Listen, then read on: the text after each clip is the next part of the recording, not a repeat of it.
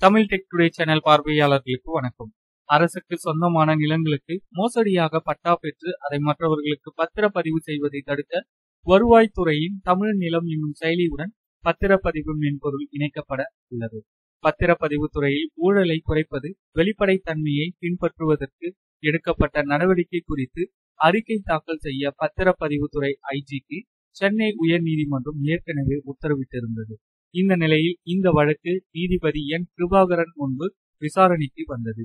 அப்பொழுது பத்திரப்பதிவுத்துறை ஐஜி குமரகுருபரன் தாக்கல் செய்த பதில் மனுவில் தெரிவித்துள்ளது. பத்திரப்பதிவு சேவைகளை எளிமைப்படுத்தவும், ஆள் மாறாட்டத்தை தடுக்கவும், ஆவணங்களை மோசடியாக திருத்துவதை ஒழிக்கவும், ஊழலை குறைக்கவும், இடைத்தரகர்களை ஒழிக்கவும் ஸ்டார் 2.0 என்ற மென்பொருள் உருவாக்கப்பட்டுள்ளது. இந்த 2.0 மென்பொருள் மூலமாக ஆன்லைன் பத்திரப்பதிவு செய்யும் முறை கடந்த ஆண்டு பிப்ரவரி முதல் அமலுக்கு வந்துள்ளது. இந்த புதிய வசதியை பயன்படுத்தி பொதுமக்களே தங்களது சொத்துக்களின் ஆவணங்களை தயார் செய்து பதிவு செய்ய முடியும். அதன் அடிப்படையில் கடந்த 23ஆம் தேதி வரை 20,19,403 பத்திரங்கள் பொதுமக்களே மென்பொருள் மூலமாக தயாரித்து பதிவு செய்துள்ளனராம். பத்திர எழுத்தாளர்கள் மூலமாக 6,10,226 பத்திரங்கள் பதிவு செய்யப்பட்டுள்ளது. சென்னை உள்ளிட்ட மாநகரங்களில் உள்ள இந்த வசதியை தமிழகம் முழுவதும் விரிவுபடுத்த தமிழக அரசு நடவடிக்கை எடுத்து வருகிறது. ஆவணங்களை பதிவு செய்தவுடன் அவற்றை விண்ணப்பதாரருக்கு உடனடியாக வழங்க நடவடிக்கை எடுக்கப்பட்டுள்ளது.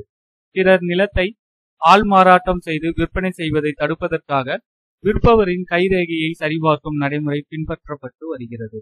ஆதாருக்காக பெறப்பட்ட பயோமெட்ரிக் விவரங்களை பத்திரப்பதிவுக்கு பயன்படுத்த நடவடிக்கையும் எடுக்கப்படுகிறது. இதற்காக 2,725 கருவிகள் கொள்முதல் செய்யப்பட்டு 2.2 கோடி அரசு ஒதுக்கீடு செய்துள்ளது குறிப்பிடத்தக்கது.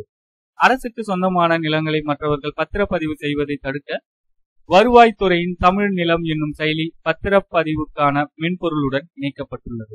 இதனால் அரசு நிலங்களுக்கு பட்டா பெற்று மோசடி செய்வது தடுக்கப்படுகிறது. பத்திரப்பதிவுக்கான கட்டணத்தை இணையதளம் மூலமாக செலுத்தும் வசதியும் வங்கிகளுடன் புரிந்துணர்வு ஒப்பந்தம் போடப்பட்டுள்ளது.